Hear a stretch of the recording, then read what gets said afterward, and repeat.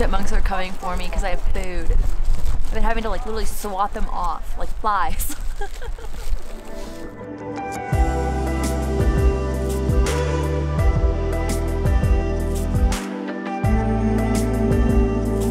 Morning everyone, it is our last day here in Leadville and we're getting ready to head to Estes Park. We have a big day ahead of us, so stay tuned. We're leaving our last tiny homestay here in Leadville. It's pretty cute. This is the whole room. You can see the whole thing right now. Bathroom, bedroom, living room.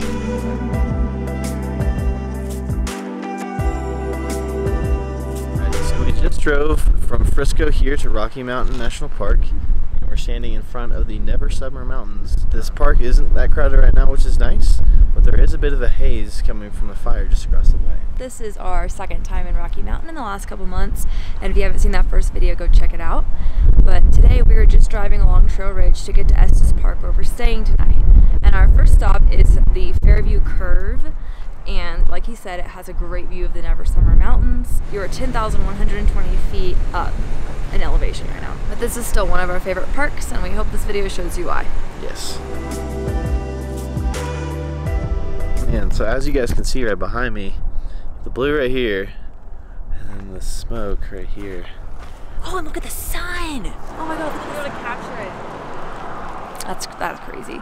So, I don't know which fire is causing this. I think it's starting to get kind of towards the park. This coloring behind us is crazy looking. Yeah, honestly. So you guys can see there's a little like a division. If you put it between Ashley and I right now, you have the smoke and then just the sky. It's wild. It doesn't smell. I can't smell. It doesn't smell that bad, I can't but smell any you never fire know right what now. kind of air you're breathing in, so you have to be careful.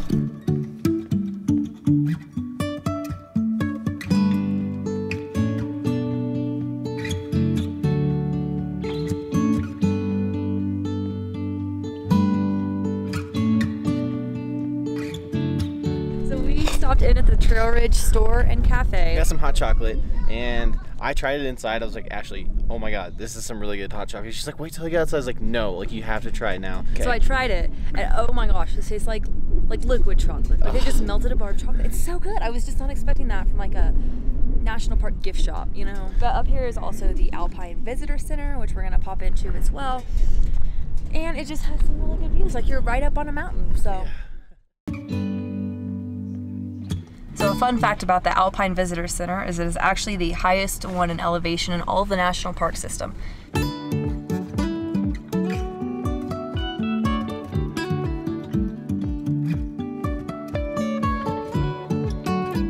So this is the Forest Curve overlook, I believe. This is just a really good little pull off to take. It's a really easy walk from the road to get up there and get a beautiful view of the range. And it's dog friendly. I will keep on holding my head high, even if the sky is falling down.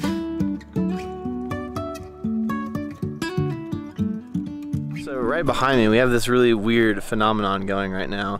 The clouds are over covering the sun. You can't really see the sun, but the sun is shining down on the mountain.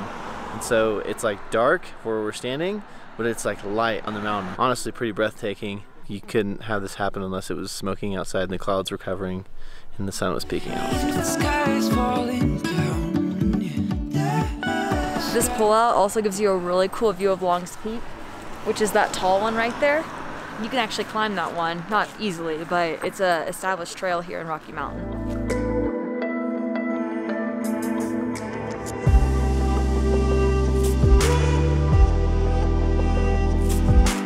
We are getting ready to start our hike. We are hiking Nymph Lake first. We're doing Nymph Lake, Dream Lake, and Emerald Lake, but we got a parking spot at Bear Lake, and our tip for you on that is, especially if it's in the afternoon, is even if it says the parking lots are full, there's going to be people leaving. So go ahead and come up here and try and get a spot. That way you don't have to use the shuttle, and that way you're kind of on your own time still. So the first lake will be Nymph Lake, and it's about a half a mile from the Bear Lake trailhead, and we're almost there actually.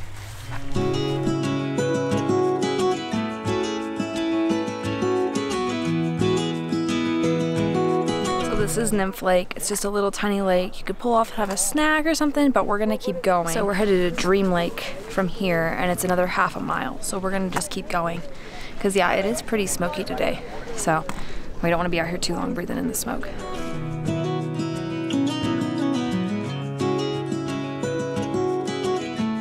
So we had our first ever encounter with an actual subscriber. Someone who's seen our stuff. That's crazy. Yeah. Someone's like, oh, I love your stuff. And I was like, oh my God, thank you so much. You have no idea how much that means. So thank you so much. Like, and I'm wearing the exact same outfit I wore in the last Rocky Mountain video. So maybe that helps a little bit. Yeah. If you watch that video.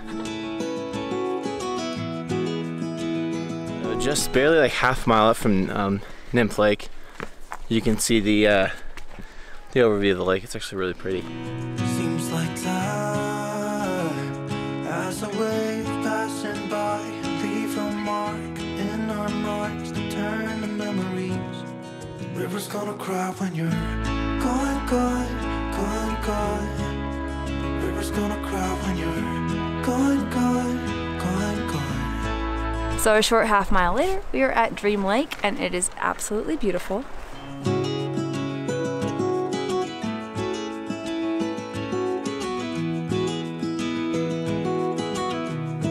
So like Ashley was saying, we just arrived here at Dream Lake, and this has been a really easy hike with just a nice little lake in the valley of the mountains.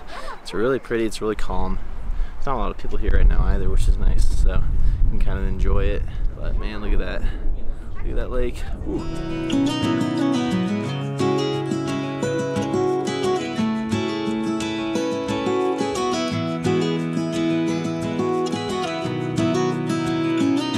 So it's like little views like right behind me that just makes this hike so pretty. I don't know. It's such a like easy hike for such a gratifying little view. Hey, I heard you want to leave this place where we grew up. So we're almost to Emerald Lake, which is the last lake on the out and back. Remember you and I would always find somewhere to hide when we were kids. Alright, so we just arrived here at Emerald Lake. Pretty sweet. A lot of critters running around, literally. Chipmunks are coming for me because I have food. I've been having to like literally swat them off like flies.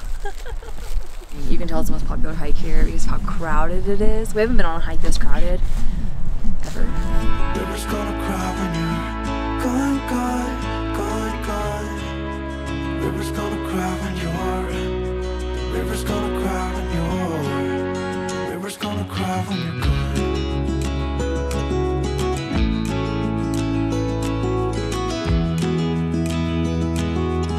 So this trail, the Nymph Lake, Dream Lake, Emerald Lake, starts and ends at the Bear Lake Trail. So Bear Lake, if you take a right when you get to the trailhead, is about 200 feet from the trailhead. And so we're just gonna do a quick little walk around part of it. It's super flat, very easy. It's actually wheelchair accessible. River's gonna cry when you're gone.